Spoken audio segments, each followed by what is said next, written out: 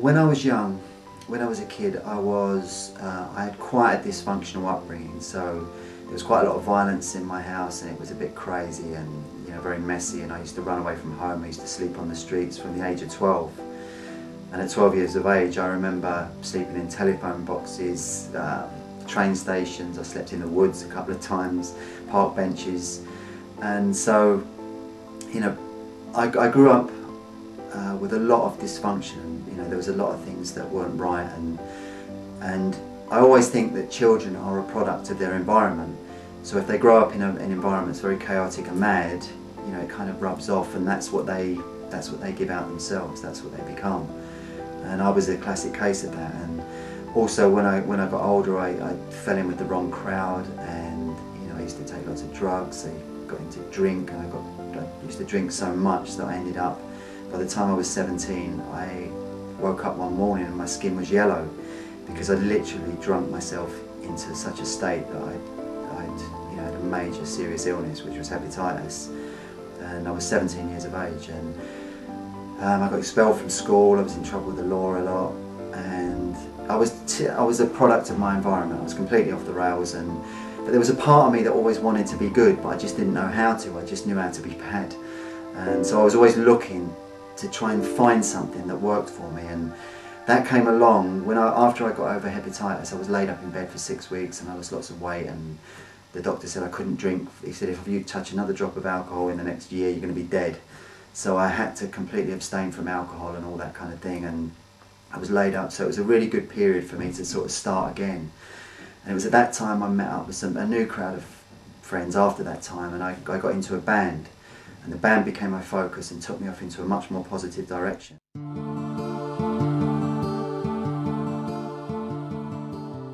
With my friends in the band at the time, we worked really hard, and after 3 years we won like a competition called the Battle of the Bands, which was like the X Factor of its day. It was like a real big deal. It was on BBC One. It was a £10,000 prize, and this was in 1983. And it was at Hammersmith Odeon, full house, and we won it by a mile. And so I thought that was it. It was going to be the life of a rock and roll star, which is like, it was right up my street at that time. I couldn't, I'd have loved it.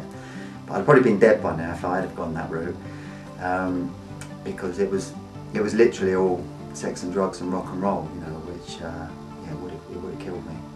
So in some ways, I look back now, it didn't last. Fortunately, that came and went like Halley's Comet. As quickly as we were up there and on telly and doing all that stuff, it disappeared. A single didn't chart, and so for a long time afterwards, I tried to get back that, because I had a taste of that lifestyle, and it was so intoxicating for a young man that I just wanted that again. I wanted that rock and roll lifestyle, but it wasn't for me because it was too decadent and hedonistic for my kind of character. So it was for a long time afterwards I looked for that again. I tried to recapture that, but I didn't.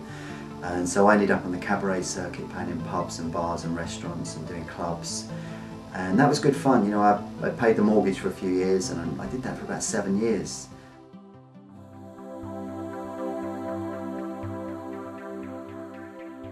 I was drawn into the world of hypnosis because when I was doing gigs, in the cabaret circuit, doing pubs and clubs, every now and again we'd share the bill with a stage hypnotist.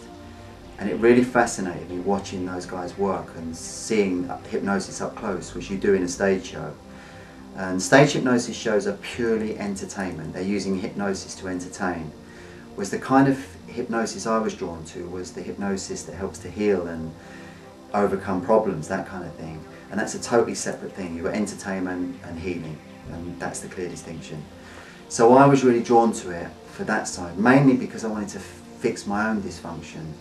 I'd overcome a few addictions and problems, alcohol and drugs and all that kind of thing. And I was beginning to feel empowered. So I signed up with Hypnotherapy College in London, did a 2-year diploma, and I began to, then go into the world of hypnotherapy. And it was, for me, it was a fantastic journey. It was a real epiphany going into that world, because I was able to heal a lot of my own dysfunction and cure a lot of things that had held me back.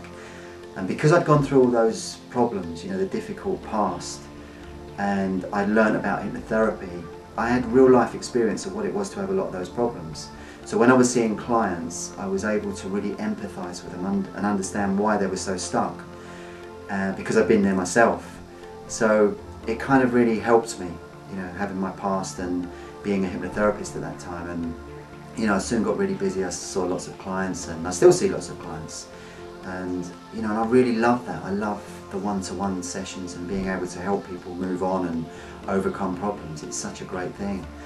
And so really that was my journey. It was from, you know, wild, delinquent, wayward kid to, you know, becoming a hypnotherapist. And I kind of had to go down that road because I was looking to heal my own problems. You know, that's what led me into it. Maybe if I hadn't have had that upbringing, I would have gone into something else.